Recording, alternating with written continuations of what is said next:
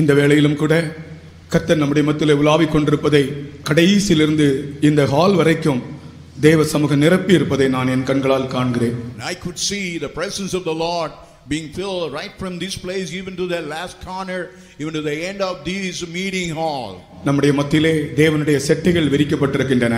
Now in our midst the wings of the Lord been stretched forth. அதை விசுவாசிக்கிறவர்கள் கரங்களை உயர்த்தி நாம் கர்த்தரை ஸ்தோத்திரிப்போம். The people who believe lift up their hand and praise Him.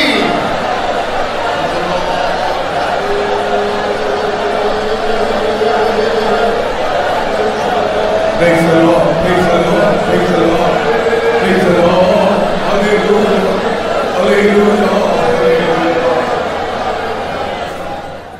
நாம் நம்முடைய தேவனை துதிக்க வேண்டியது மிகவும் அவசியம்.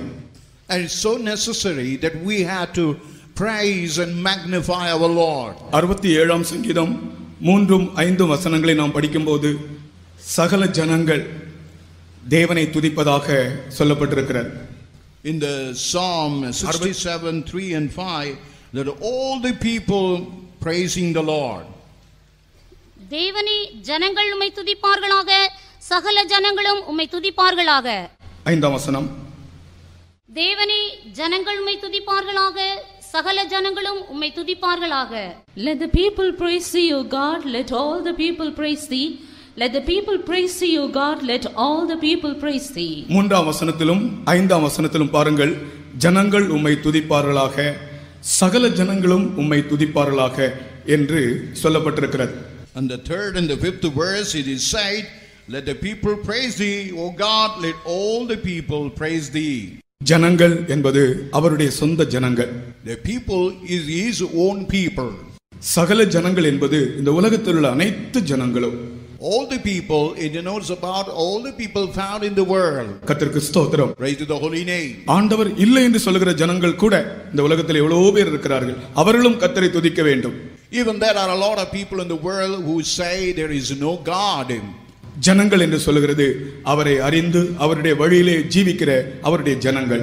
The people mean who have known the Lord and we walking in his ways. பரலோகத்தில் ஆண்டவரை எப்போதும் தேவதூதர்கள் துதித்துக் கொண்டே இருக்கிறார்கள். In heaven all the angels always are praising him. பூலோகத்திலும் அவரை துதிக்கிறவர்கள் வேண்டும், தேவை, அவர் எதிர்பார்க்கிறார். Even on this earth he needs somebody, the people to praise him. அவர் எப்படிப்பட்ட தேவன்? And what kind of God he is? நீங்கள் வேத புத்தகத்தை வாசித்தால் நம்முடைய தேவன் எப்படிப்பட்டவர் என்று ஆயிரக்கணக்கான வார்த்தைகள் தேவனை பற்றி சொல்லப்பட்டிருக்கின்றன. If you read the scripture, there are thousands of words said about the Lord. அவர் வறண்ட நிலத்தில் துளிர்க்கும் வேரை போன்றவர். And he is on the dry ground who is springing forth like a root. அவர் வறண்ட நிலத்தில் நீர்க்கால்களை போன்றவர். Even in the dry ground he is like a spring of water. அவர் புல் அறுப்புண்ட வெளியிலே பெய்யும் மழையை போன்றவர். And he is like a rain that showers upon the grass. அவர் பூமியை நனைக்கும் தூறலை போன்றவர். And he is like a shower who is able to drain the surface of the earth. அவர் விடாய்த்த பூமிக்கு பெரும் கன்மலையின் நிழலானவர். And even for the dry ground he is like a shadow of the rock. Our விடியற்கால வெளிச்சமானவர். And he is the brightness of the morning. அவர் காற்றுக்கு ஒதுக்காய் இருக்கிறவர். And he is something like a shadow for the wind. அவர் காலையிலே மந்தாரம் இல்லாமல் உதிப்பவர். And even in the morning without any dimness he arise. அவர் உறுதியான இடத்தில் ஆணியாய் கடாவப்பட்டவர். Even in the place where there is no firmity he was firmly being nailed. அவர் உயிர்த்தெழுதலும் ஜீவனும் ஆனவர். And he is a resurrected God with the life. அவர் உயிர்ப்பிக்கும் ஆவியானவர். And he is the quickening spirit. அவர் எல்லா காலத்திலும் சிநேகிக்கும் சிநேகிதன். And he is a friend that who could allow us at all occasion. அவர் இடுக்கணில் உதவும்படி பிறந்த சகோதரன். And he is a friend born to help us in the adversity. நான் திரும்பவும் சொல்லுகிறேன், அவர் எல்லா காலத்திலும் சிநேகிக்கும் சிநேகிதன். I want to repeat back again, he is a friend that could allow us at all occasion. அவர் இடுக்கணில் உதவும்படி பிறந்த சகோதரன். And he is a brother born to help us in the place of adversity. இப்படியே அவரை பற்றி நாம் சொல்லிக்கொண்டே போகலாம். Like that we can continually say about the Lord. அவரை நாம் எப்படி துதிக்காமல் இருக்க முடியும்? How could we keep ourselves without praising that Lord? துதிக்கிற சமயம் மட்டும் நீங்கள் முழங்காலில் நின்று சத்தத்தை உயர்த்தி ஆர்ப்பரிப்பாக உயர்த்தி கர்த்தரை ஸ்தோத்திரம் பண்ண வேண்டும். And when you praise, just standing on the knees with a great shout, you must praise the Lord. இந்த ஸ்துதியின் சத்தம் எல்லா வல்லமைகளையும் நிர்மூலமாக்கிவிடும். And this shout of praise will shatter all the powers. தேவனே, ஜனங்கள் உம்மை துதிப்பார்கள். Oh God, the people will praise thee. சகல ஜனங்களும் உம்மை துதிப்பார்கள். All the people will praise thee. இதுதான் ஆண்டவருடைய வாஞ்சை. And that is the desire of the Lord. தன் ஜனங்களும் தன்னை துதிக்க வேண்டும், சகல ஜனங்களும் தன்னை துதிக்க வேண்டும். And his people, they must praise the Lord. Even all the people must praise him. முழங்காலில் நின்று சத்தத்தை உயர்த்தி இருதயத்தின் ஆழத்திலிருந்து நம் ஆண்டவரை நன்றியோடு ஸ்தோத்திரிப்போமாக. Let's stand on our knees and lifting our hands with our heart. Let's praise our Lord. உன்னுடைய துதியின் சத்தம் பரலோகம் வரைக்கும் எட்டுகிறது. Even your shout of praising reaches even heaven. தேவனே, ஜனங்கள் உம்மை துதிப்பார்களாக. Oh, let the people praise thee. ஜனங்கள் உம்மை துதிப்பார்களாக. Let all the people praise thee.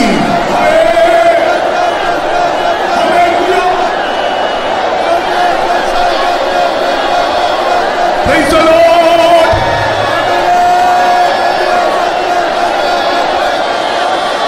Praise the Lord. Praise the Lord. Praise the Lord.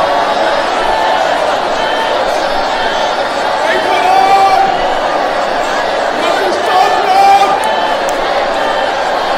உமக்கு ஸ்தோத்திரம் ஆண்டவரே.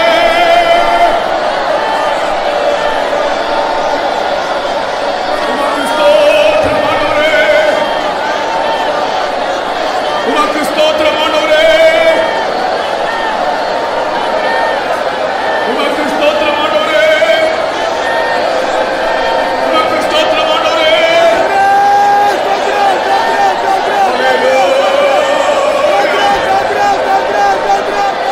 Praise the Lord.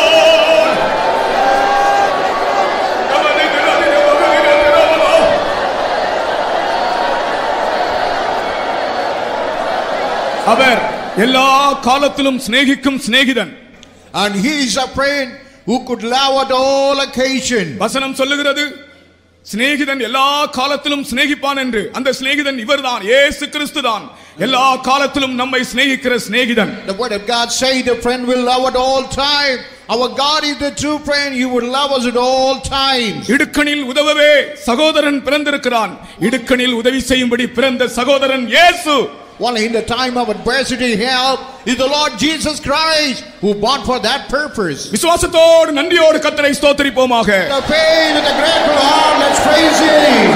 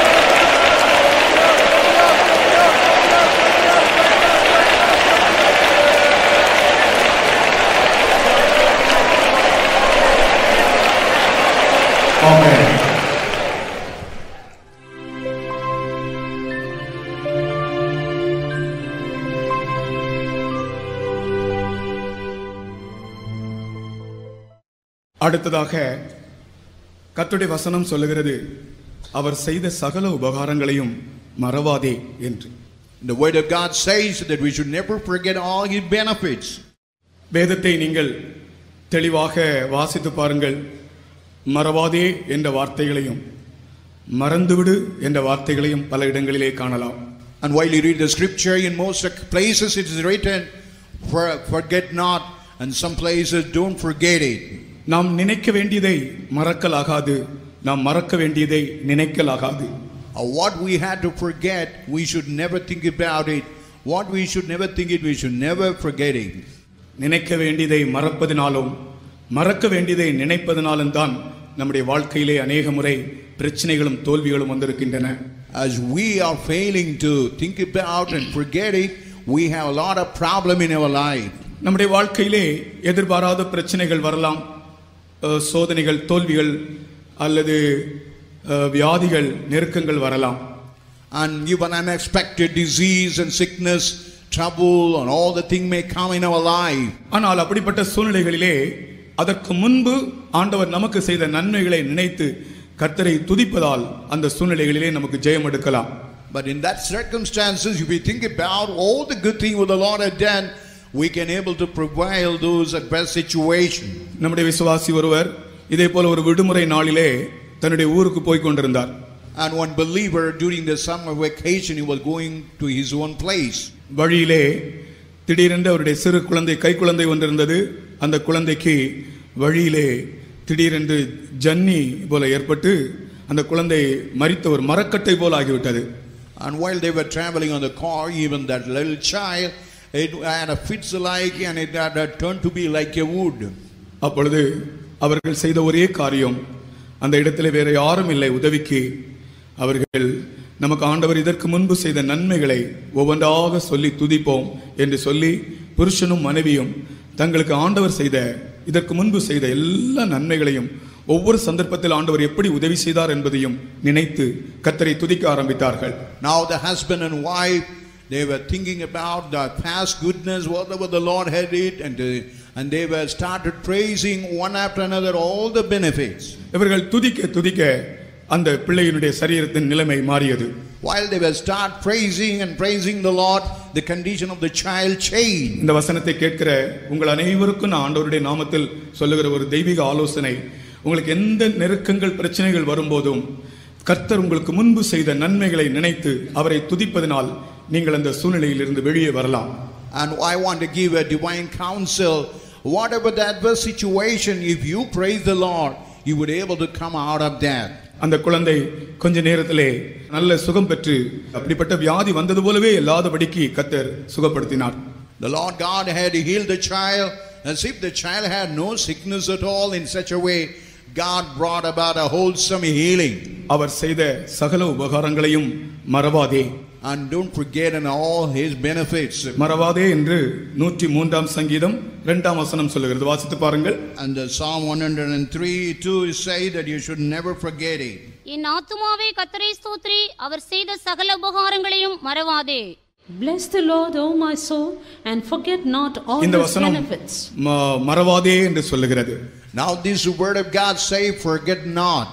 ஆனால் பிலிப்பியர் 3ஆம் அதிகாரம் 13ஆம் வசனத்தை நீங்கள் வாசித்தால் மறந்து விட வேண்டும் என்று சொல்லுகிறது. And Philippians 3rd chapter verse 13 it says that you had to forget something. 45ஆம் சங்கீதத்திலும் கூட மறந்து விடு என்று சொல்லுகிறது.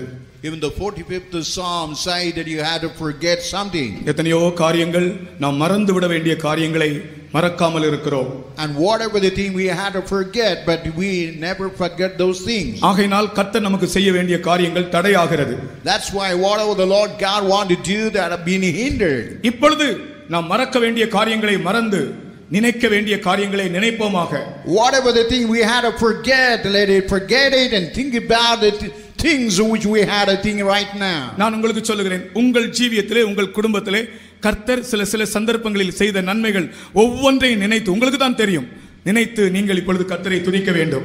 Even in our family life, you yourself know what all the good things, the benefits the Lord had wrought upon your family. You think about it and praise Him. உங்களுக்கு எதெல்லாம் ஞாபகத்தில் இருக்கிறதோ அதெல்லாம் இப்போ நினைத்து நீங்கள் கர்த்தரை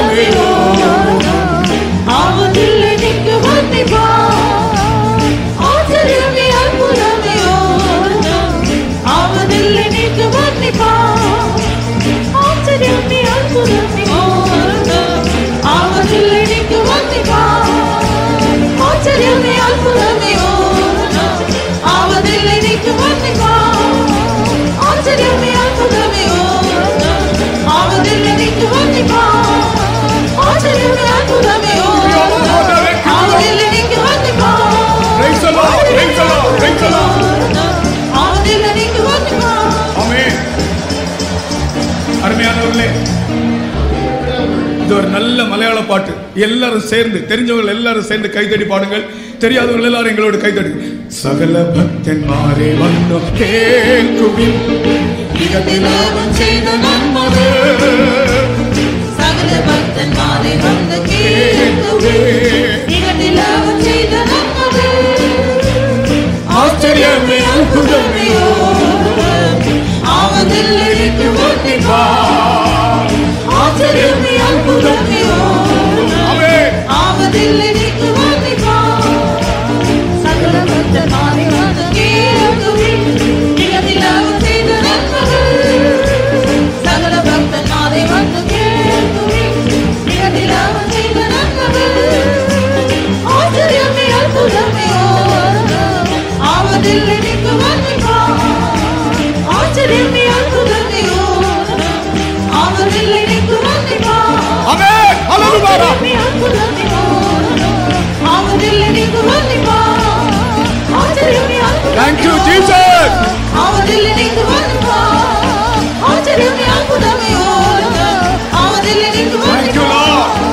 thank you lord kabala kabala hakiram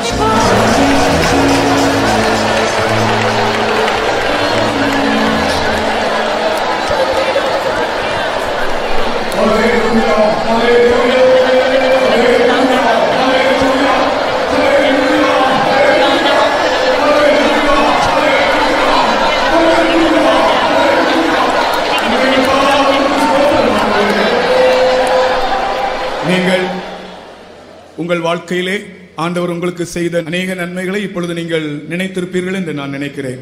I believe you might have remembered all the goodness, benefits that the Lord had done on a part of your life. என்னுடைய ஜீவியத்திலும் கூட எனக்கு ஞாபகம் வந்ததான எல்லாவற்றையும் நான் ஒவ்வொன்றாய் இந்த வேளையிலே நினைத்தேன். Even now, whatever I could imagine and think about and ponder about, all the benefits I just remember it. எப்போதும் அவைகளை நம்முடைய ஞாபகத்திலே வைத்துக் கொள்வோம். Let's keep it always in our remembrance. ஏதாகலும் பிரச்சனைகள் உங்கள் வாழ்க்கையில் தலையெடுக்கும் போது, whenever any kind of problem raises its head, நீங்கள் செய்ய வேண்டிய காரியம் அவர் செய்த சகல உபகாரங்களை நினைத்து அவரை துதித்தால் எல்லா பிரச்சனைகளும் ஓடிவிடும். When you think about all his benefits, then all your problem will flee away. சத்துருக்கள் தண்ணீரை போல உடைந்து ஓடினார்கள். And the enemy, like a water, they will break and flee away. அந்த இடத்திற்கு பால் பிராசிம் என்று பெயரிட்டார்கள். All cursing that name they had given it. நீ கர்த்தர் உனக்கு செய்த நன்மைகளை நினைத்து ஆண்டவரை துதிக்கும் போது உன் வாழ்க்கையில் உன் குடும்பத்தில் இருக்கிற எல்லா பிரச்சனைகளும் தாறுமாறாய் தூள் தூளாக உடைந்து நொறுங்கி போகும். When you think of the benefits of the Lord, விசுவாசிக்கிறவர்கள் கைகளை தட்டுங்கள். will shatter. ஜெயம் ஜெயம் ஜெயம்.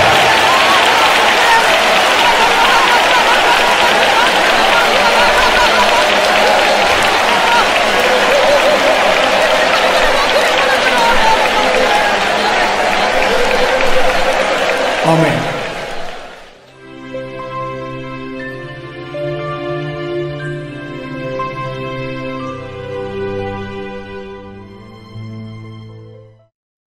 அடுத்ததாக நம்முடைய ஆவிக்குரிய ஜீவியத்திலே நமக்கு அதிகமான ஆசீர்வாதங்கள் தேவை. For our spiritual life, we need a desirable blessing. பூமிக்குரிய நன்மைகள் கூட ஏராளமாக இந்த நாட்களில் நமக்கு தேவைப்படுகிறது. Even all the earthly blessing in this day, it is so necessary. எத்தனையோ பேருக்கு தங்கள் குடும்பங்கள் தங்கள் வேலைகளில் சரியான ஆசீர்வாதங்கள் இல்லை. Even in their family life, in their job, they have no proper blessings. எவ்வளவு முயற்சி பண்ணுகிறார்கள், ஆனாலும் அவர்களுக்கு கொஞ்சம் தான் ஆசீர்வாதம் இருக்கிறது. They make a lot of efforts, but only they are able to enjoy the least benefit. கஷ்டத்தோடு குடும்பம் நடத்த, பிள்ளைகளுக்கு ஏதோ சாப்பாடு கொடுக்க, பிள்ளைகளுக்குரிய துணிகள் வாங்க, கஷ்டத்தோடு சில குடும்பங்கள் நடக்கிறது. Some family with all hardship, with all scarcity, little they able to provide and feed and educate the children. ஆனால் நமக்கு ஒரு திரட்சியான ஆசீர்வாதம் வேண்டும். But we need abundant of blessing. நான் ஒரு வசனத்தை வாசிக்க விரும்புகிறேன். I want to read one verse. நியாயாதிபதிகள் 12ஆம் அதிகாரம் 6ஆம் வசனத்தை வாசிப்போம். Judges the 12th chapter verse 6. நியாயாதிபதிகள் 12ஆம் அதிகாரம் 6ஆம் வசனம். The Judges the 12th chapter verse 6. நீ சிபோலேத் என்று சொல் என்பார்கள். அப்பொழுது அவன் அப்படி உச்சரிக்க கூடாமல் சிபோலேத் என்பான். அப்பொழுது அவனை பிடித்து யோர்தான் துறையிலே வெட்டி போடுவார்கள். அக்காலத்திலே எப்ராயிமில் 40,000 பேர் விழுந்தார்கள். Then said they unto him, Say now Shibboleth. And he said Shibboleth, for he could not frame to pronounce it right. Then they took him and slew him at the passages of Jordan. And there fell at that time of the Ephraimites 40 and 2,000. English dictionary எடுத்து நீங்கள் பாருங்கள். Shibboleth என்ற ஒரு வார்த்தை இருக்கிறது. இந்த ரெண்டு வார்த்தையும் ஷிபோலேத் சிபோலேத் என்கிறதான இந்த ரெண்டு வார்த்தையும் இங்கிலீஷ் டிக்ஷனரியில் இருக்கிறது. அருமையானவர்களே, நீங்கள் எடுத்து வாசித்து பாருங்கள். டிக்ஷனரியில் சரியான விளக்கம் கொடுத்திருக்கிறாங்க. In the Shibboleth, that word is found in the English dictionary, and they have given a proper meaning for that. Chambers 21st century டிக்ஷனரியில வாசித்து பாருங்கள். And even in the 21st century, Chambers Dictionary, Chamber Dictionary, Webster's வாசித்து பாருங்கள். you read in the Webster Dictionary, இந்த வார்த்தைகள் தெளிவாக எழுதப்பட்டிருக்கிறது. and these words have been very clearly written. இந்த வார்த்தை எதற்காக உபயோகித்தார்கள்? For what purpose they use this word? எப்பிராயிமர் யார் என்றும் கீலேயாத்தியர் யார் என்றும் கண்டுபிடிக்கும்படியாக இந்த வார்த்தை உபயோகிக்கப்பட்டது. Only to identify who were the Ephraimites and the Gileadites. எப்பிராயிமர் என்றால் அந்த சந்தர்ப்பத்திலே தேவனோடு சரியான ஐக்கியம் இல்லாதவர்கள். Ephraimites mean in those times they had no proper fellowship. அவர்கள் தேவ ஜனங்களா இருந்தாலும் கூட அந்த சந்தர்ப்பத்திலே எப்பிராயிமர் தேவனோடு சரியாய் ஐக்கியமாய் ஜீவிக்கவில்லை. Even though they are people of God, in that time properly they never had a fellowship with the Lord. கீலேயாத்தியர் தேவனோடு ஐக்கியமாக ஜீவித்தவர்கள். The Gileadites were the people who had a good fellowship with the Lord. எப்பிராயிமருக்கு shibboleth என்று pronounce பண்ண முடியாது, உச்சரிக்க முடியாது. And the Ephraimites, they are not able to pronounce the word Shibboleth. இந்த கிலேயாத்தியர் என்ன செய்தார்கள் தெரியுமா? What the Gileadites, what they did here now. ஒருவன் வரும்போது அவன் கிலேயாத்தியனா அல்லது எப்பிராயிமனா என்று கண்டுபிடிக்கும்படியாக நீ ஷிபோலேத் என்று சொல்லு என்று சொல்வார்கள். அவனுக்கு ஷிபோலேத் என்று சொல்ல தெரியாது, அவன் சிபோலேத் என்று தான் சொல்லுவான். And whenever that Gileadite, when they want other people to identify, they ask him to pronounce that word, but the person who is not able to pronounce that, they will understand him. உடனே அவனை கொண்டு போய் யோர்தான் துறையில் வெட்டி போடுவார்கள். Immediately they will take him and slay him. இன்றைக்கு நான் சொல்லுகிறேன், நீ சரியாய் ஷிபோலேத் என்று உச்சரிக்காவிட்டால், நீ சரியான ஒரு கீலேயாத்தியனாய் இல்லாவிட்டால் உனக்கு சம்பவிக்கிறதான காரியம் யோர்தான் துறையில் சத்துரு உன்னை வெட்டி போடுவான். If you are not able to be like a Gileadite and not able to pronounce the word, and you will be taken to the bank and you will be slain. Shibboleth என்றால் The Shibboleth mean திரளான தண்ணீர் அல்லது திரளான தண்ணீர் உள்ள நதிகள் என்ற அர்த்தம். it is something a river with the surplus water. நீரோடைகள் என்று கூட சொல்லலாம். And also we can say the brook of water. ஆனால் ஷிபோலேத் என்று சொன்னால் கொஞ்சம் தண்ணீர் என்று அர்த்தம். The Shibboleth mean that is a little water. Shibboleth என்றால் ஏராளமான தண்ணீர். Shibboleth mean that is surplus water. ஆனால் ஷிபோலேத் என்று சொன்னால் கொஞ்சம் தண்ணீர். Shibboleth mean only a little water. இன்றைக்கு எத்தனையோ பேருடைய வாழ்க்கை இந்த ஷிபோலேத் போலதான், கொஞ்சம் தண்ணீரை வைத்து தரித்திரமாக வறுமையாக ஜீவித்துக் கொண்டிருக்கிறார்கள். Even today we can find many are like a Shibboleth, having a little water with the poverty they are living. நீங்கள் தேவனோடு ஐக்கியமுள்ள கீலேயாத்தியராய் காணப்பட்டால், if you are a person having the fellowship with the Lord like a Gileadites, திரளான தண்ணீர் என்று சொல்லுங்கள். and you would say surplus water, shibboleth என்று சொல்லுங்கள். you say Shibboleth, சொல்லுங்க பார்க்கலாம். Shibboleth, Shibboleth. இப்போ நீங்கள் ஒரு காலம் சிபோலேத் என்று சொல்லக்கூடாது. அது அவங்களுக்கு அந்த எப்பிராயிமருக்கு இந்த ப்ரொனன்சியேஷன் வராது, உச்சரிக்க முடியும். இதை வைத்து தான் அவர்கள் கொல்லப்பட்டார்கள். 42,000 பேரை கொண்டார்கள். And that the Hebrew, they were not able to pronounce the word the Shibboleth. That's why 40,000 were killed in a day. Bible எவ்வளவு உண்மை பாருங்கள். டிக்ஷனரியிலும் கூட இந்த வார்த்தைக்கு அர்த்தம் எழுதப்பட்டிருக்கிறது. Even how it is true in the scripture, even in the dictionary, the true meaning being written. கீலேயாத்தியராய் நாம் காணப்பட வேண்டும். Let's be found as the people of the Gileadites. அப்புறம் இந்த கொஞ்சம் தண்ணீர் எல்லாம் மாறும். And then all the experience of little water will change. நல்ல நிறைய தண்ணீர் உள்ள நதிகள் உண்டாகும். then we will have a surplus of water in the river. ஆசீர்வாதங்கள் உண்டாகும். And we will have the blessings. இதை விசுவாசிக்கிறவர்கள் முழங்காலில் நின்று கர்த்தரை ஸ்தோத்திரிப்போமாக. The people who ever believe stand on their kneel and praise God. கர்த்தாவே, நான் ஒரு கீலேயாத்தியனா, என்னை மாற்றும். Oh Lord, change me like a Gileadite. நான் சிபோலேத் என்று சொல்லுகிறேன். I am say Shibboleth. திரளான தண்ணீர்கள் என் வாழ்க்கையில் வரட்டும். Let God experience of the surplus water. ஏராளமான ஆசீர்வாதங்கள் என் வாழ்க்கையில் குடும்பத்தில் வரட்டும். Surplus blessing, let it come upon my family. உரத்த சத்தமாய் கர்த்தரை ஸ்தோத்திரிப்போமாக. With the Lord voice, let's praise Him. ஹalleluya. சத்தம் உயர்த்தும்.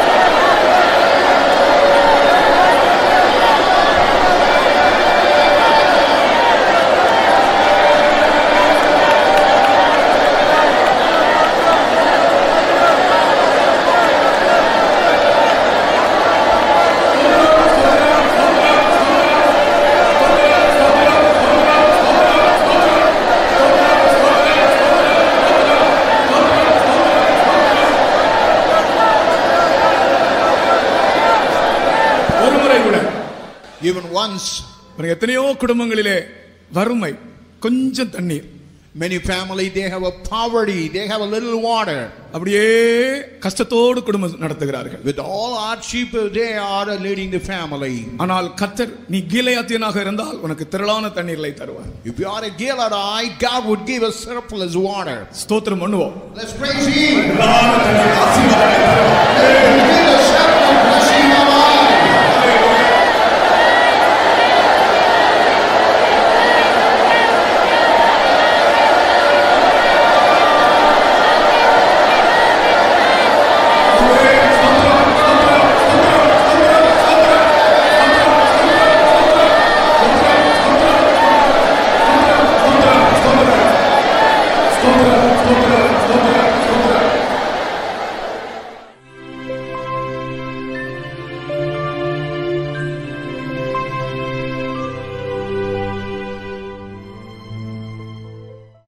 அடுத்ததாக நியாயாதிபதிகள் 13ஆம் அதிகாரம் 18ஆம் வசனத்தை வைத்து நாம் துதிக்க போகிறோம்.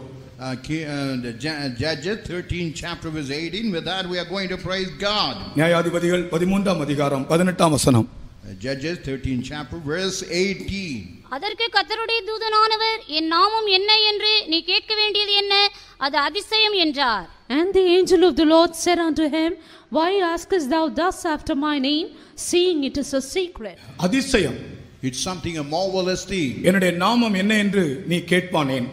Why you ask the name of me? என் நாமம் அதிசயம். My name is marvelous. இன்றைக்கு இந்த இடத்தில் வந்திருக்கிற உங்கள் வாழ்க்கையில் பல கோணங்களிலே கர்த்தர் அதிசயத்தை செய்ய போகிறார். As you come into the place in a different angle, the Lord go to do the secret, the marvelous thing. Manoah என்ற பெயரின் அர்த்தம் இளைப்பாறுதல் அல்லது அமைதி. Manoah mean that is rest and peaceful life. மனோவாவின் மனைவியினுடைய பெயர் என்ன என்று எழுதப்படவில்லை. But Noah, or the name of the wife of Manoah has not been written here. அது கூட ஒரு நல்ல பெயரா தான் இருந்திருக்கும் என்று நினைக்கிறேன். And I believe it ought to be a good name. சந்தோஷம் என்ற அர்த்தம் உள்ளதோ அல்லது ஆறுதல் என்ற அர்த்தம் உள்ள ஏதோ ஒரு பெயர் இருந்திருக்கும். She may have had the name like joy or comfort. இருவரும் வெளிப்படையாக நன்றாகத்தான் இருந்தார்கள். And openly they were all happy and they were good in position. குடும்பத்திலே எந்த விதமான பிரச்சனையும் சண்டைகள் ஒன்றும் இல்லை. In their family life they had no quarrel or no divisions. ஆனால் அவர்கள் குடும்பத்தில் ஒரு குறைபாடு இருந்தது. But in that family they had one lacking. அந்த குறைபாடு மனிதரால் நிவர்த்தி செய்யக்கூடிய ஒன்றல்ல. That lacking, it is not by a human being that to be atoned. அது கர்த்தர் அதிசயம் செய்தால் மட்டும்தான் அங்கே அந்த குறைபாடு நீக்கப்படும். Only if the Lord God to marvelous thing, that lacking thing would be atoned. ஒரு நாள் இவர்கள் பலி செலுத்தும்படி போனார்கள். இன்றைக்கு நீங்கள் ஸ்தோத்திர பலி செலுத்தும்படி இங்கே மதுரைக்கு வந்திருக்கிறது போல அவர்கள் ஒரு நாள் பலி செலுத்தும்படி போனார்கள். As you come to Madurai for offer the sacrifices of praises in such a way, they went to offer that sacrifice. இங்க பலி செலுத்த வந்தவங்க எல்லாம் கரங்களை உயர்த்தி ஒரு அல்லேலூயா சொல்லுங்க. பலி செலுத்தும்படி நீங்க இங்க வந்தது போல மனோவாவும் அவனுடைய மனைவியும் பலி செலுத்தும்படி போனார்கள். As you come here to offer the praises of sacrifice, Manoah and his wife went to offer that sacrifice. அங்கே தேவதூதன் அவர்களை சந்தித்தான். Even the angel of the Lord visited them. அது உண்மையாகவே ஒரு தேவனுடைய சந்திப்பாக இருந்தது. And truly that it was the visitation of the Lord. கடைசியில் என்ன நடந்தது தெரியுமா? Finally what happening now? அதிசயம் நடந்தது. A marvelous thing happened. அதுவரைக்கும் அவர்களுடைய வாழ்க்கையிலே மனோவாவுடைய சரீரத்திலே மனோவாவுடைய மனைவியினுடைய சரீரத்தில் இருந்த அந்த குறைபாடு நீக்கப்பட்டது. And whatever the lacking, the deficiency found in the body of Manoah's wife was removed away. உம்முடைய நாமம் என்ன என்று கேட்கிறான். And he is asking what is his name. தூதன் சொல்லுகிறான் அதிசயம் என்று சொல்லுகிறான். And the angel say it is secret, the marvelous. கர்த்தர் உன்னுடைய சரீரத்திலே அந்த அதிசயத்தை இந்த வேளையிலே கட்டளையிட போகிறார். Even in our body right now God going to order the marvelous thing. அது ஒரு வியாதியாக இருக்கலாம். It may be a sickness. அல்லது மலடாக இருக்கலாம். It may be like a barren state. உன்னுடைய சரீரத்தில் எந்த பிரச்சனையாக இருக்கலாம். Whatever the state in our body. உலகத்தின் எந்த டாக்டராலும் சுகமாக்க முடியாத சரிப்படுத்த முடியாத ஒரு பிரச்சனை. It is a problem where no doctor is able to rectify it and cure it. கர்த்தர் வந்திருக்கிறார். But the Lord had come. நீர் யார் என்று கேட்கிறான் இவன். And he is asking who the Lord was. உம்முடைய பெயர் என்ன? What is your name? அவர் சொல்கிறார் அதிசயம். My name is secret, the marvelous. இங்கிலீஷ்ல சீக்ரெட் ரகசியம். In English it said as secret. அது ரகசியத்தை விட அதிசயம் தான் நல்லது. And it's a marvelous thing is apart from the secret. அதிசயம்னு சத்தமாய் சொல்லுங்கள். இது அதிசயம் போல தெரியல நீங்க சொல்றது. அது நீங்க சொல்றது பார்த்தாலே அதிசயமா தெரியும். அதிசயம். இன்னும் கூட அந்த அதிசயம் என்றால் உண்மையாகவே நீங்கள் அப்படியே இருந்த இடத்துல ஜம்ப் பண்ணிடுவீங்க. உங்களுக்கு கீழே இருக்கவே முடியாது. அதிசயம் என்று சொல்லுங்கள் விசுவாசத்தோடு.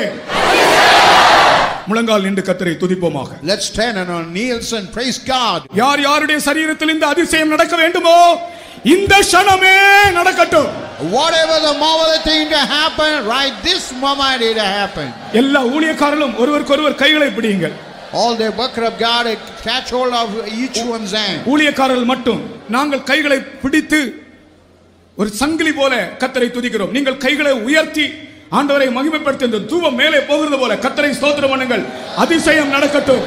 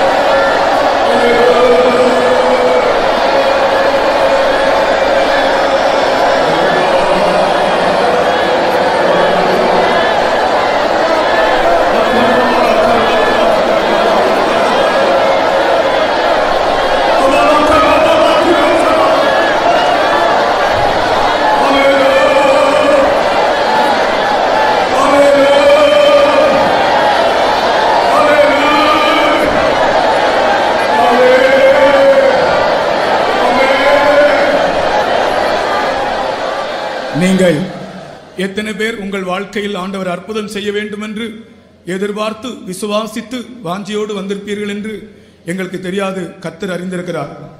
We may not know whatever the expectation, what the Lord must do great thing in our family, in our personal life, only the Lord knows.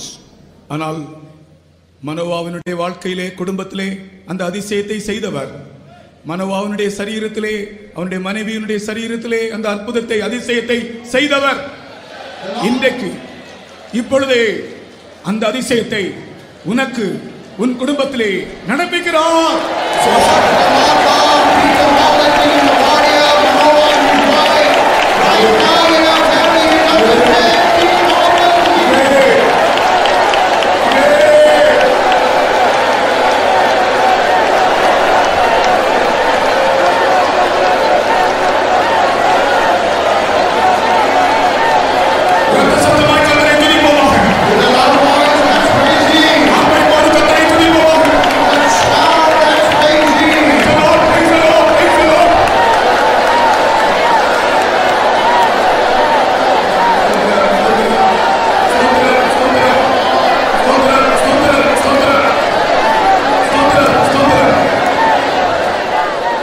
ஊழியக்காரர்கள் கைவிட்டு விட்டார்கள்.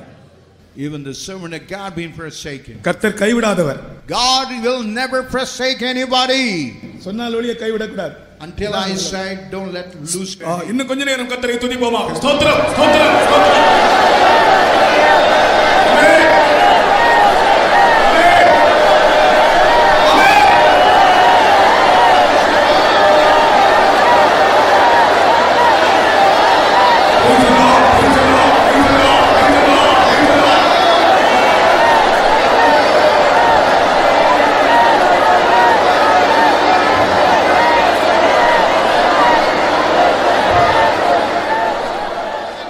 அதிசயமான தேவனே, ஆலோசனை தரும் கர்த்தரே, அதிசயமான தேவனே, ஆலோசனை தரும் கர்த்தரே, ஆசையுண்டு நீர் மாத்திரம் உமக்கு கீழேதுமுண்டோ, ஆசையுண்டு நீர் மாத்திரம் உமக்கு கீழேதுமுண்டோ.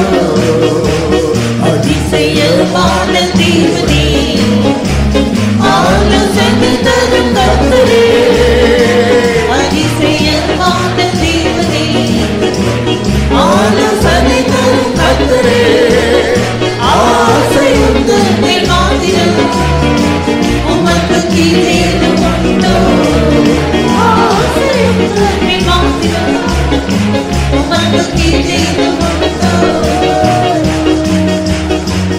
ஆசை குந்தன் மேல் வாங்கியோம் உமக்கு கீழேதுமுண்டோ, ஆசையுண்டு நீர் மாத்திரம் உமக்கு கீழேதுமுண்டோ. Amen. Jesus, hallelujah. Thank you, Lord. Hallelujah. கர்த்தர் அநேகருக்கு அதிசயத்தை செய்திருக்கிறார். The Lord had did many marvelous things for many. உம்முடைய கைகளை தட்டி கர்த்தரை ஸ்தோத்திரிப்போமாக.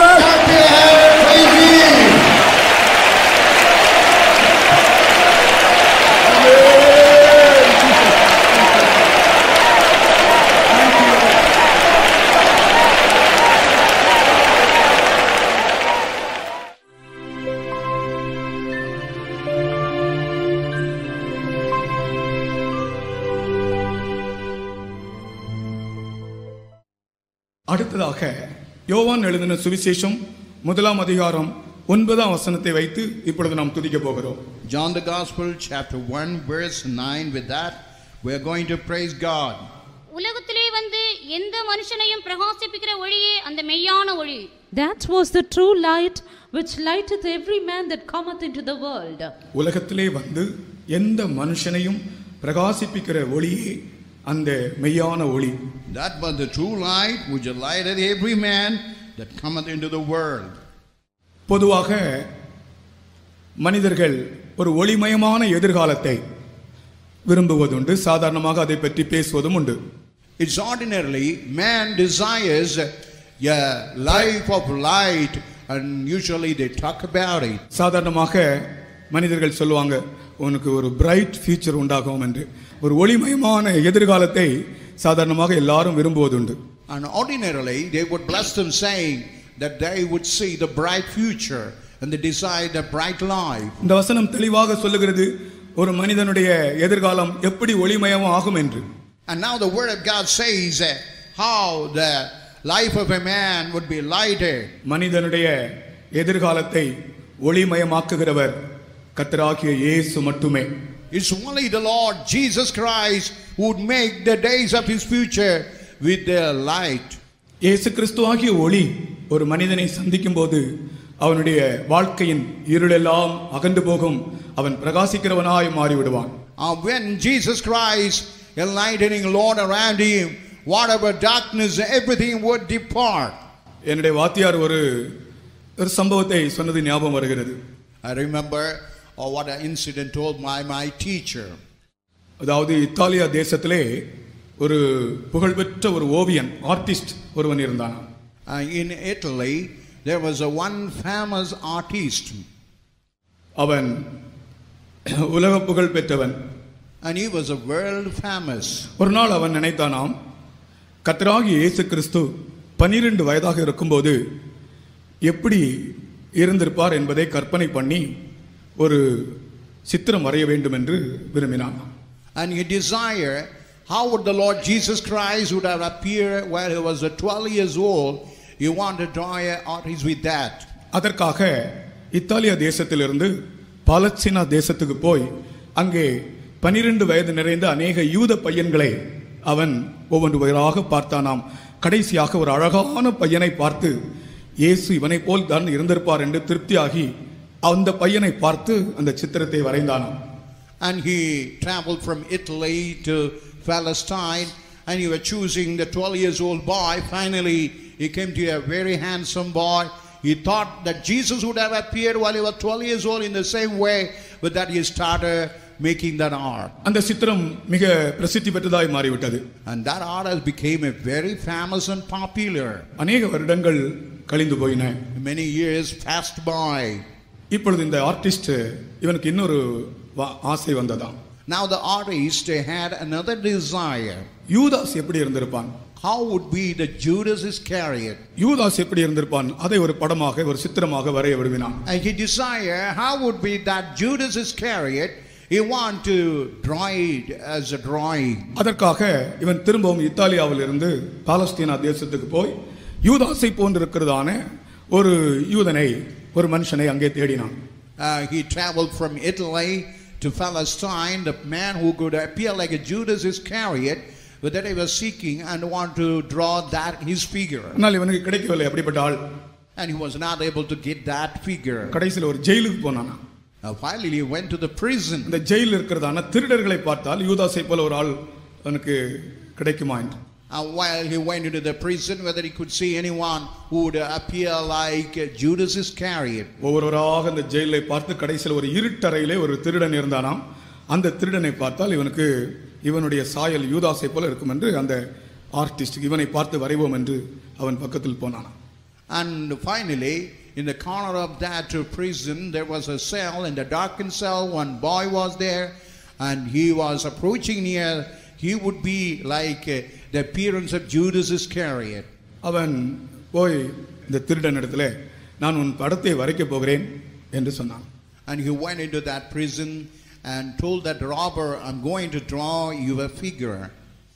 அந்த திருடன் கேட்டானாம் நானே ஒரு திருடன் இருக்கிறேனே, நானே ஒரு ஜெயிலில் இருக்கிறேனே, என் படத்தை எதற்காக வரைக்கிறீர்கள் என்று கேட்டான். I'm a robber, I'm in the jail, in the prison, why you draw my figure?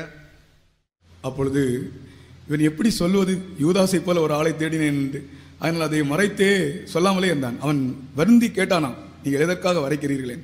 அப்பொழுதுதான் இவன் சொன்னானாம் யூதாஸை போல ஒரு ஆளை தேடினேன், உன்னை பார்த்தால் யூதாஸை போல் இருக்கிறது, ஆகையினால் தான் நான் உன்னை வரைய போகிறேன். I saw the person having the image, the figure like a Judas Iscariot, but I found you only that similarity. That's why I want to draw you. இந்த வார்த்தையை கேட்ட உடனே அந்த திருடன் இந்த வார்த்தையை கேட்ட உடனே மிகவும் மனம் கசந்து சத்தமாய் அழுதானாம். When that robber heard about the word, with a bitter weeping, he started crying. அவன் அழுகிறதை பார்த்த உடனே இவனுக்கு படம் வரைக்க முடியவில்லை. And while he was crying that way, he was not able to draw the art. ஏன் நீ இவ்வளவு கசந்து அழுகிறாய் என்று கேட்டான். He asked him, why you have a bitter crying? அந்த திருடன் கேட்டானாம், அநேக வருடங்களுக்கு முன்பு ஒரு சிறு பையனுடைய படத்தை வரைத்தவர்கள் நீங்கள் தானே என்று கேட்டார். Some years back, you are the only man who drawn the picture of the 12 years old boy. ஆம் என்று சொன்னானாம். Then he told yes. அப்பொழுது அந்த திருடன் சொன்னானாம், அந்த பையன் நான் தான் என்று சொன்னான். That the robber told, that dacoit told, I am that boy, 12 years old boy. இந்த ஆர்டிஸ்டுக்கு என்ன செய்ய வேண்டும் என்றே தெரியவில்லை. Even the artist could not know what to do. இவனுக்கே இருதயம் தாங்கவில்லை. Even he was not able to bear the situation. 12 வயது பருவத்திலே இயேசுவை போல தோற்றம் அளித்தவன் பாவத்தின் கொடூரத்தினாலே யூதாசை போல மாறிவிட்டான். The man who at 12 years old, he appeared like Jesus Christ because of the cruelty or intensity of that sin. He had turned to be like a figure of Judas Iscariot. யாராலும் நீங்கள் உங்கள் வாழ்க்கையிலே பயங்கரமான பாவத்தினால் யூதாசை போல காணப்படுகிறீர்களா? Is it anybody because of the severity of the sinful life, or you appearing like Judas Iscariot? அந்த சரித்திரம் அப்படியே போகிறது. பாத்தியார் இடத்துல நான் கேட்டேன், அப்புறம் என்ன ஆச்சுன்னு கேட்டேன். பாத்தியார் இடத்துல அது எந்த எப்படி ஆகணுமே தெரியாது. ஆனால் and I asked him what was the end, and you could not say the end of it.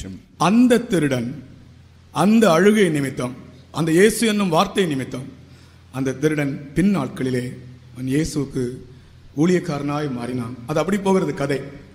And that dacoit, that robber, because of his weeping and repentance, later days he became a minister of God for Jesus Christ. உன் இருதயத்தின் ஆழத்திலிருந்து மனம் கசந்து அழமாட்டாயா? உன்னை பிரகாசிப்பிக்கிற மெய்யான ஒளி இயேசு கிறிஸ்து. Would he not weep and lament and cry out, the Lord Jesus Christ, the Lord who lighted you? இப்பொழுது நாம் எதற்காக துதிக்க போகிறோம் தெரியுமா? Now for what purpose we are going to praise God now? அநேகருக்கு பாவத்தில் விடுதலை இல்லை. Many have no deliverance out of sin. அவர்கள் மேல் இந்த மெய்யான ஒளி இப்பொழுது வீச வேண்டும். And now over him this true light should shine upon. அவர்களுடைய அந்தகாரம் இப்பொழுது மாற்றப்பட வேண்டும். All the darkness now should be removed. அந்த விசுவாசத்தோடு நம்பிக்கையோடும் நம்முடைய கரங்களை உயர்த்தி கர்த்தரை ஸ்தோத்திரிப்போமாக.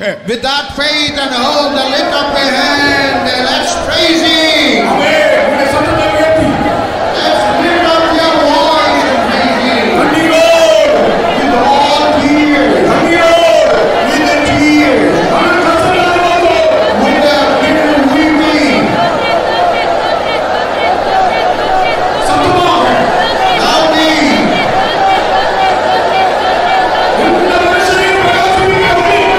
It is the light who lighteth the inner man.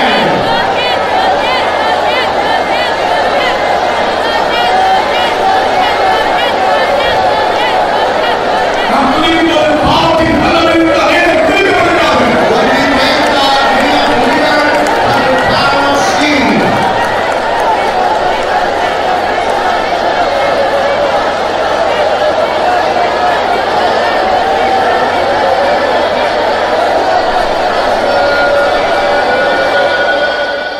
அருமையான பெற்றோர்களே, Oh dear parents, உங்களுக்கு 12 வயது ஒரு பையன்கள் இருந்தால், பெண் பிள்ளைகள் இருந்தால், அவர்களுடைய வாழ்க்கை கூட அந்த 12 வயதிலே ஒருவேளை இயேசுவை போல் காணப்படலாம்.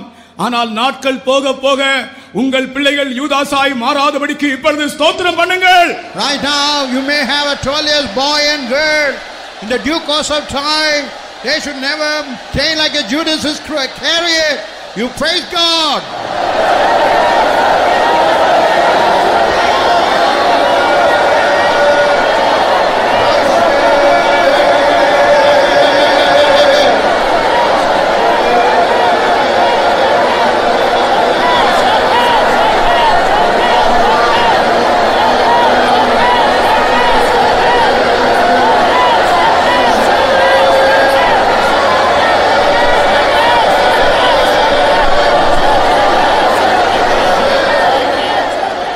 ஸ்தோத்திரம். நமக்கு சமயம் இல்லை, நேரமாகிவிட்டது. ஆகையினால் நான் அடுத்த விஷயத்துக்கு போகிறேன்.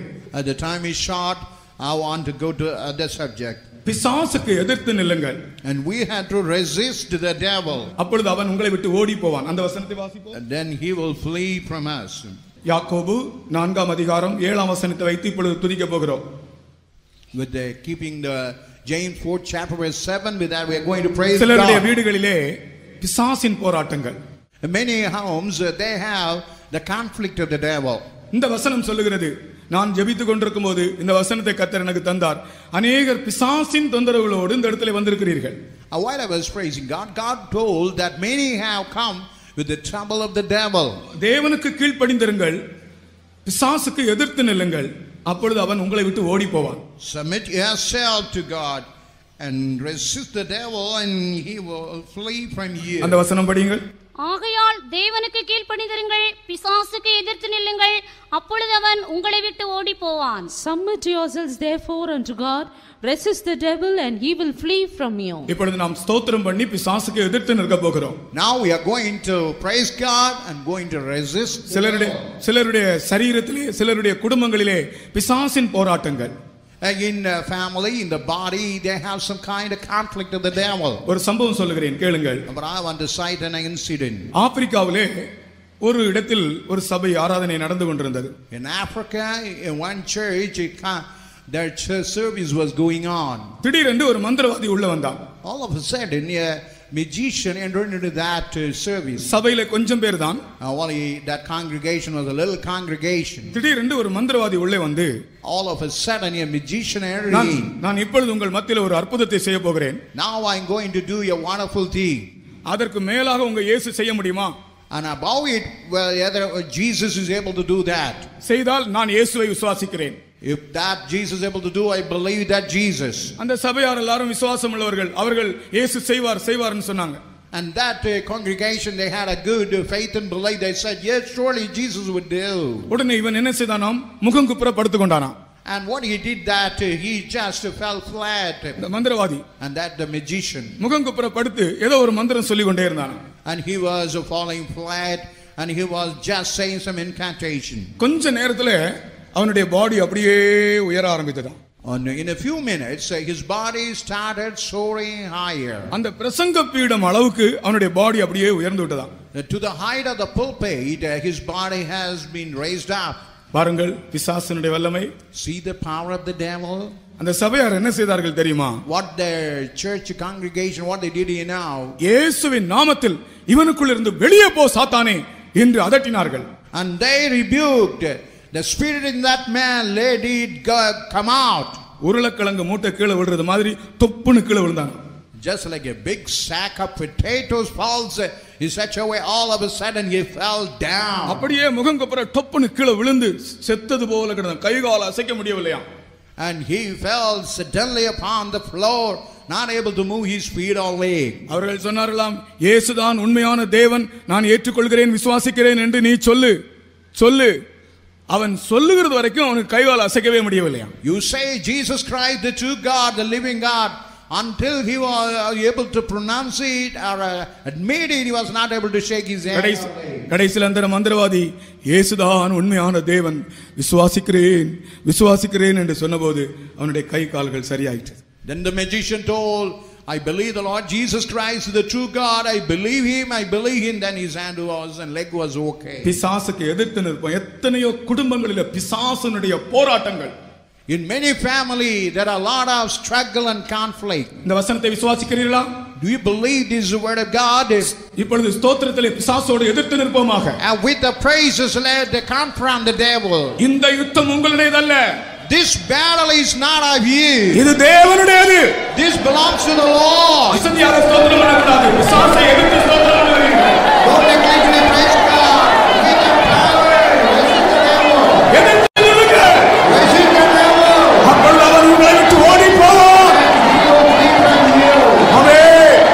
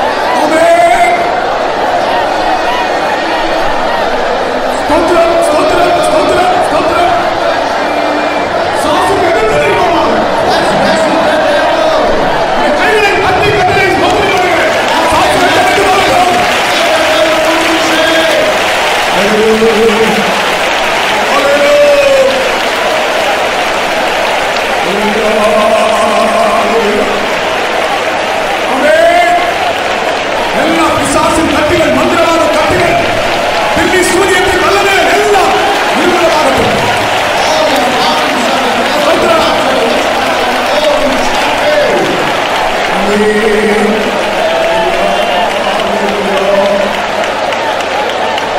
ஸ்தோத்திரம், ஸ்தோத்திரம், ஸ்தோத்திரம்.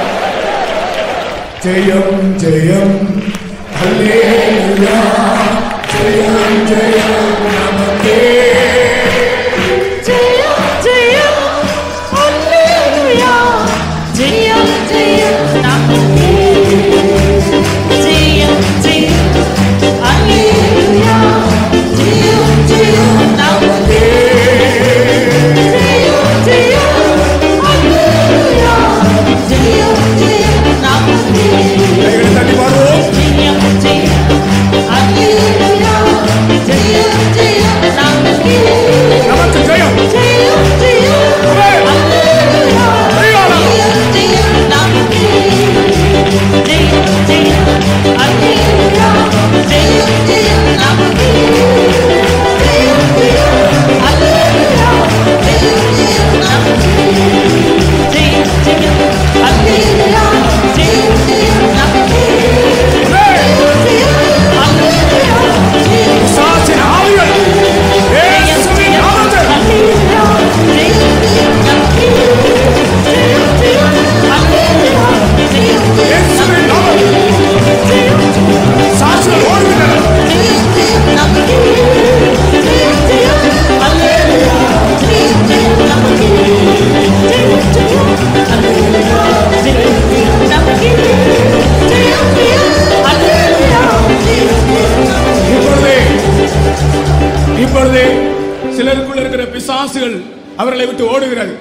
Right now, the devil found in them started fleeing. அந்த மந்திரவாதி தொப்புன்னு கீழே விழுந்தது போல அநேகருக்குள்ள கிரியை செய்கிற பிசாசின் வல்லமைகள் இப்பொழுதே ஓடுகின்றன. Now after devil working that, magicians started fleeing now. ஜெயம் ஜெயம் ஹல்லேலூயா, ஜெயம் ஜெயம் நமக்கே. ஜெயம் ஜெயம் ஹல்லேலூயா, ஜெயம் ஜெயம் நமக்கே. ஜெயம் ஜெயம் ஹல்லேலூயா, ஜெயம் ஜெயம் நமக்கே. ஜெயம் ஜெயம் ஹல்லேலூயா, ஜெயம் ஜெயம் நமக்கே. ஜெயம் ஜெயம் ஹல்லேலூயா, ஜெயம் ஜெயம் நமக்கே.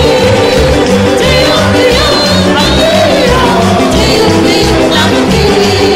ஜெயம் ஜெயம் ஹல்லேலூயா, ஜெயம் ஜெயம் நமக்கே. ஜெயம் ஜெயம் ஹல்லேலூயா, ஜெயம் ஜெயம் நமக்கே. ஆமென்.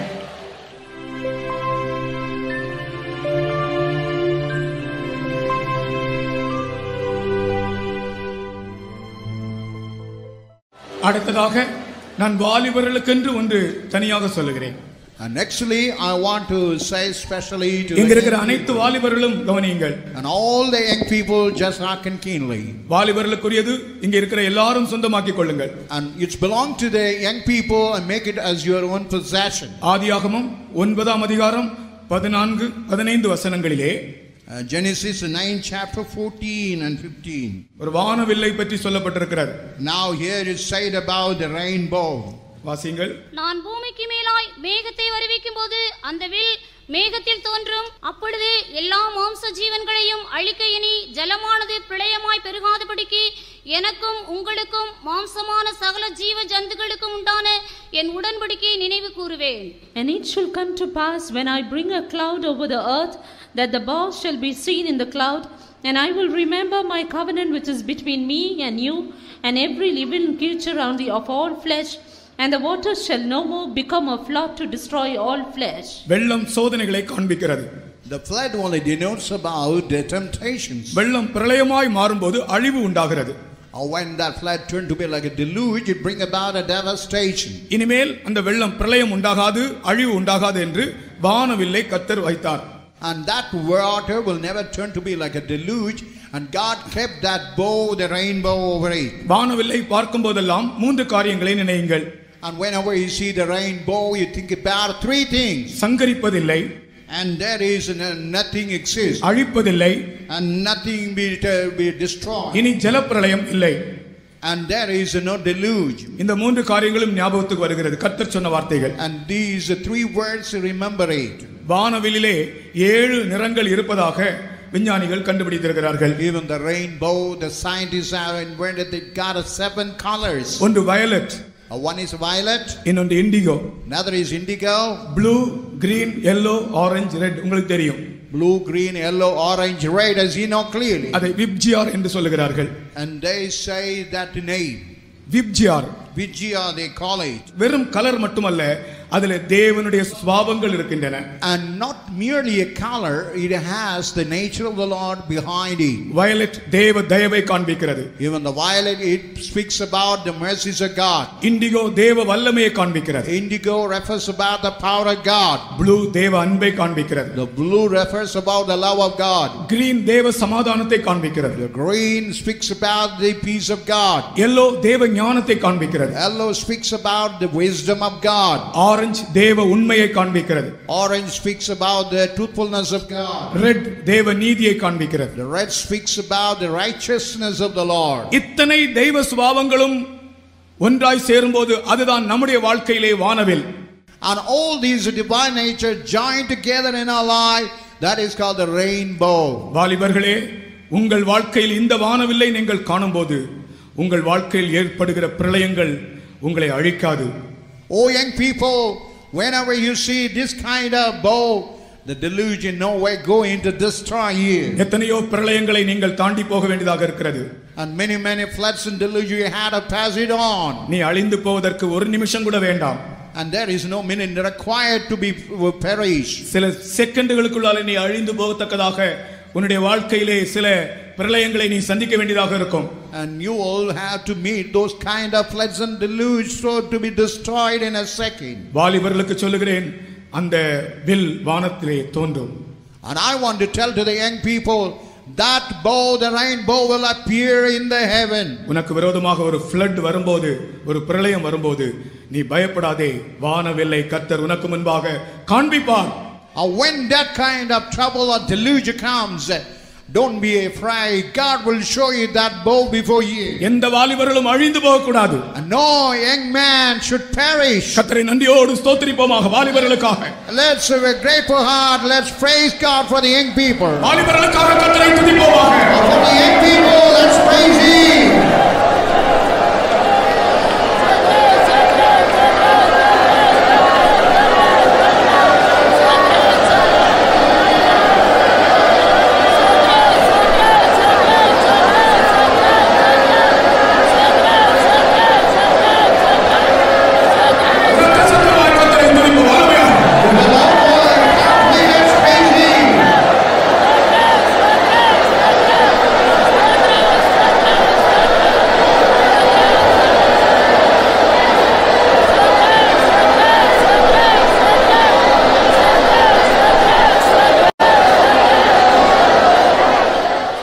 இன்னும் சில நிமிடங்கள் மட்டுமே இருக்கின்றது. Only a few minutes are ahead of us.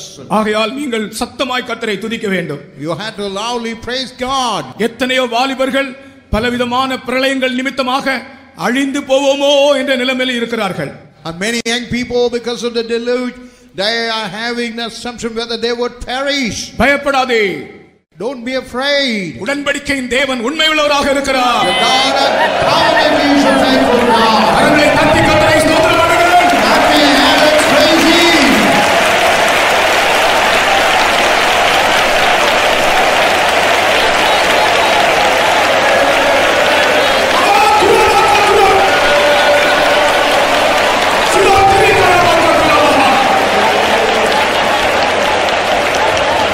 ஆமென்.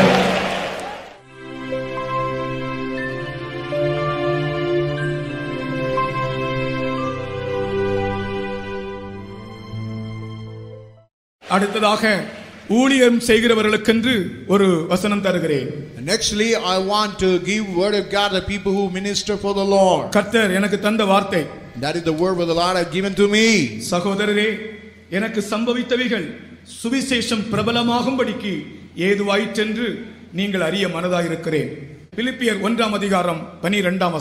பிலிப்பியர் 1:12. Philippians chapter 1 verse 12.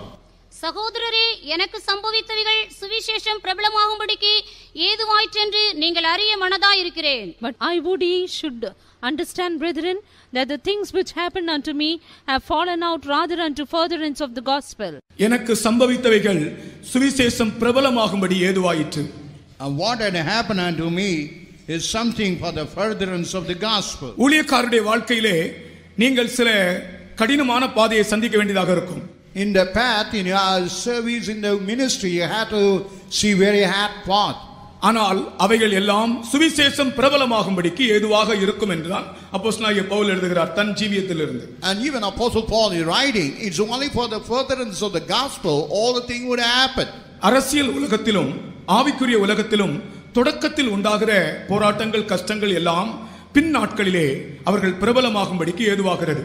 And whatever things in the world, whatever thing in the spiritual life, that is only make them as a popular in the latter days. சோத்து கத்தாழையை பார்த்திருக்கீங்களா? சோத்து கத்தாழையை பற்றி நான் ஒரு காரியம் படித்தேன்.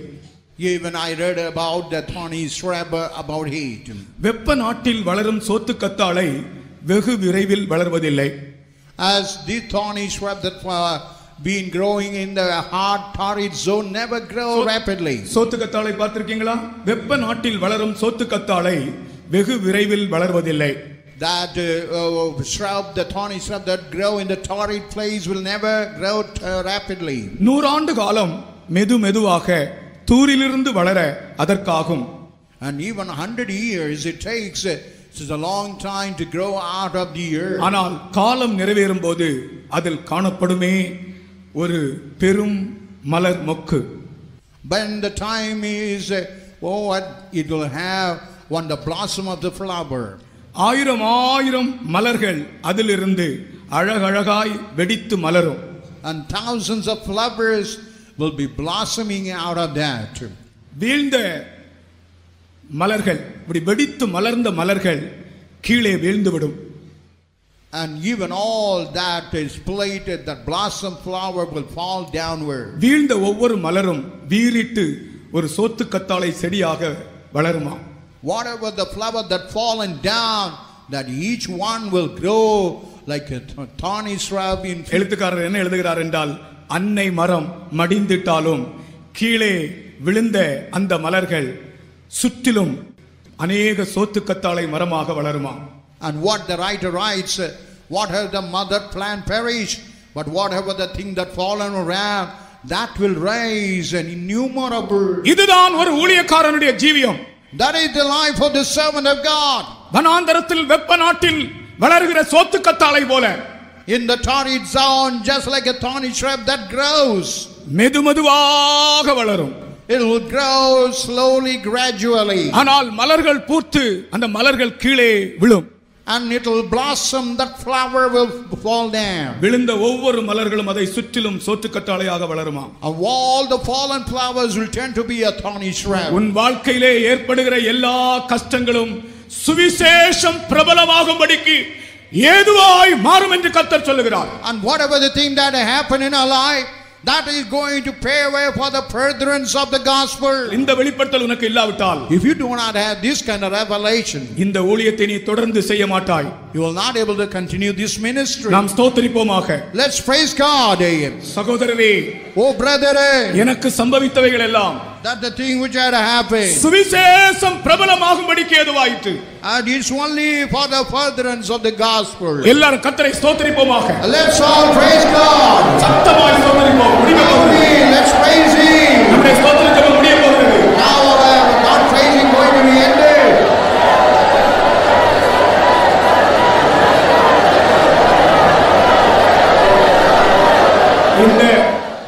இந்த ஸ்தோத்திர சத்தம் சோத்து கத்தாழை போல தெரியவில்லை. Now this phrases is not like this thorny shrub. இது முருங்க மரம் போல தான் தெரிகிறது. Is like a drumstick tree. வெப்ப நாட்டில் வளரும் சோத்து கத்தாழைகளே, கர்த்தரை ஸ்தோத்திரம் பண்ணுங்கள். The people in the torrid zone,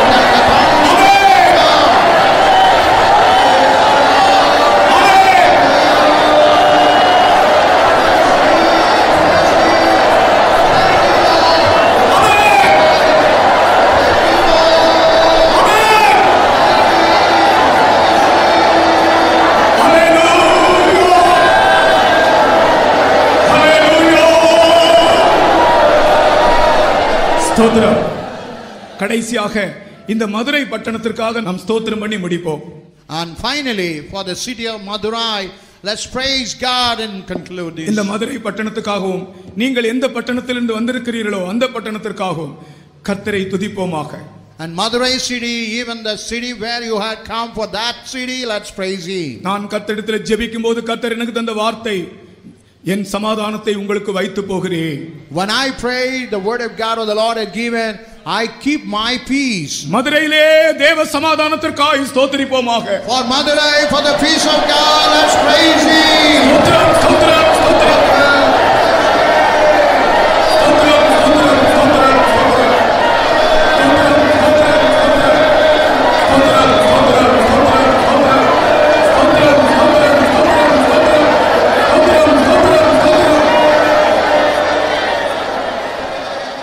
இந்த பட்டணத்தில் சமாதானத்துக்கு விரோதமாய் கிரியை செய்கிற ஆவிகள் எல்லாம் இப்பொழுது நாம் ஸ்தோத்திரம் பண்ணும்போதே மடிந்து கீழே விழும்படியாய் விசுவாசத்தோடு ஸ்தோத்திரிப்போம்.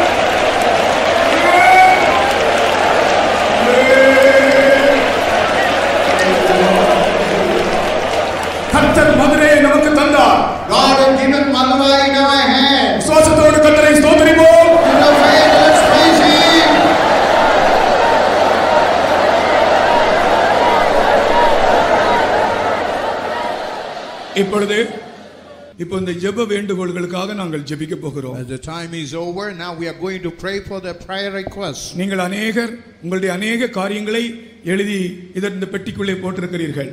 You have written many things and you have cast it into this prayer box. பாஸ்டர்மார் மூப்பன்மார் எல்லாரும் வாங்க. Pastors and elders, please come. இப்பொழுது நாங்கள் இதிலே கை வைத்து ஜெபிக்க போகிறோம். நீங்கள் எழுதின பேப்பர்ல நாங்கள் கை வைக்கிறதாக நினைத்துக் கொள்ளுங்கள். And we are going to pray what the paper you written, the very paper we keep our hand and going to pray. ஜெபத்தை கேட்கிற தேவன் நம்முடைய மத்தியில் இருக்கிறார். And the Lord who hears our prayers in our midst. ஒருபோதும் நீ எழுதினதை கஞ்சாடையாய் கர்த்தர் விடுவதில்லை. God will never make it as a convoy of thing. நீ எழுதும்போது உன் கண்ணிலிருந்து கண்ணீர் அந்த பேப்பரில் விழுந்தது. While he wrote that slave beam on the tears falling over that slave. நீ எழுதும்போது உன் கண்ணிலிருந்து கண்ணீர் அந்த பேப்பரில் விழுந்தது. While he wrote it, the tears have fallen over that slave. கர்த்தர் அதை கண்டார். God had seen that. இதோ கர்த்தர் உன் விண்ணப்பத்தை கேட்டு உனக்கு பதில் தருகிறார். God had heard your supplication and going to answer you. நாங்கள் ஜெபிக்க போகிறோம். எல்லாரும் கை வைங்க. எல்லாரும் ஒவ்வொரு கை வைங்க. And now we are going to pray. ஜெபிங்க. கை பிடித்து ஜெபிங்க. எல்லாரும் கை பிடிங்க. பக்கத்துல கை பிடிங்க.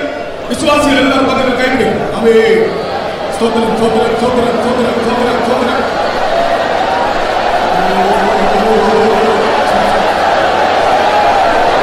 நன்மை செய்யும், இரக்கம் செய்யும், பதில் தாரும். இயேசுவே இயேசுவே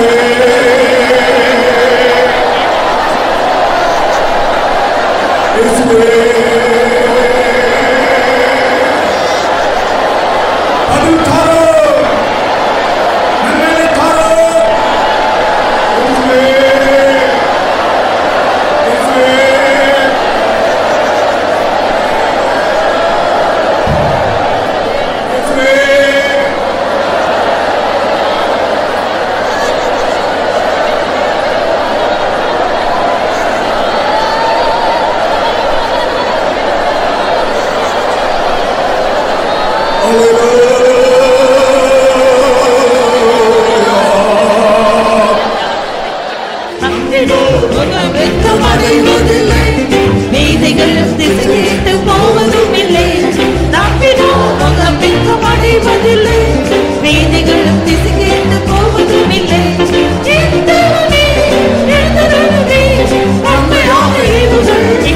Amen.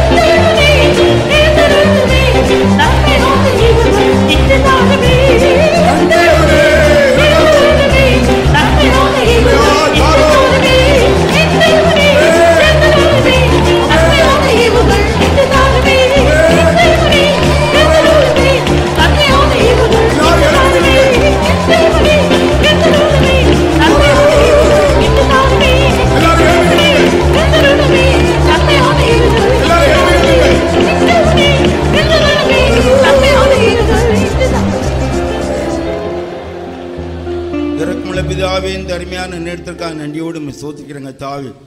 காலகாலங்களாக உடைய ஜனங்கள் உடைய நாமத்தை துதித்து மகிமைப்படுத்தும்படியாக கிருபை தந்தீர். இப்பொழுதும் இந்த துதி ஆராதனை கர்த்தர் கொண்டு வந்தீர். பல தேசங்களிலிருந்தும் பல ஊர்களிலிருந்தும் பல பட்டணங்கள் தாவி நீர் கொண்டு வந்தீரே, நன்றியோடும் ஸ்தோத்திரம். இயற்கையெல்லாம் அனுகூலமாய் தந்தீர். இப்பொழுது இங்கு தாவி இந்த விண்ணப்ப படிவங்கள் எல்லாம் நிரப்பி பூர்த்தி செய்து கண்ணீரோடு எழுதி அற்புதங்களை செய்கிற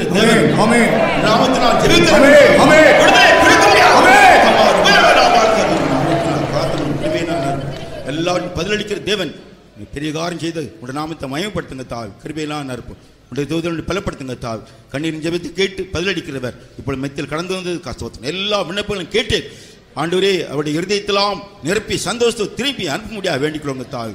நாமத்தினால் ஜெபிக்கிறோம். கிருபைகள் மறைத்துங்க தாவி. ஸ்தோத்திரம் தாவே. நீர் உம்முடைய முகத்தை பார்த்தால் வெட்கப்பட்டு போனதில்லை தாவி. அற்புதங்களை செய்கிறவர் ஒவ்வொரு நாளும் கத்தாவே அவருடைய ஜீவியத்தில் வாழ்க்கையில் ஒரு பெரிய வெற்றிகரமான வாழ்க்கையை தந்து ஆசீர்வாதத்தை நடத்த போறதுக்காக ஸ்தோத்திரம். கிருபைகள் மறைத்துங்க தாவி. ஆண்டவரே உம்முடைய தயவுல கருத்தில் படிக்கிறோம். ஆசீர்வதியும் இயேசுவின் நாமத்தில் பிதாவே ஆமென். அப்படியே நின்று பாடுவோம். நம்பினோர் முகம்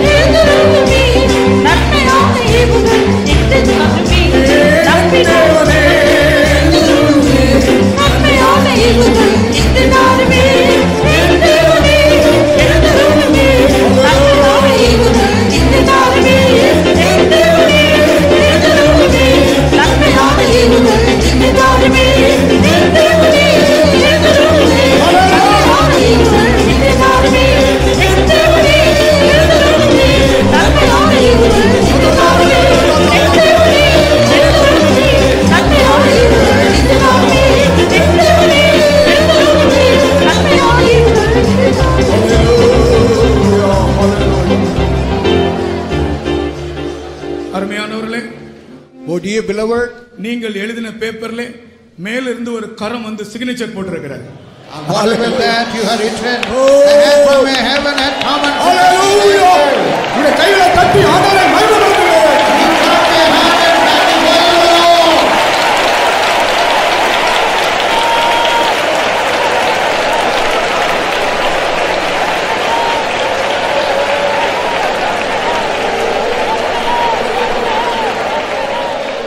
ஆமென். ஒரு சென்ட்ரல் பாஸ்டர் பலவீனமாக இருக்கிறார். அவர் அவருக்காக ஸ்தோத்திரம் பண்ணும்படி சொல்லி அனுப்பியிருக்கிறார். திருச்சியில பாஸ்டர் ஜார்ஜ் வர்கீஸ் அவர் பலவீனமா இருக்கிறேன், ஸ்தோத்திர ஜெபத்தில் எனக்காக ஸ்தோத்திரம் பண்ண சொல்லுங்க அப்படின்னு. அவருக்காக கர்த்தரை ஸ்தோத்திரிப்போம்.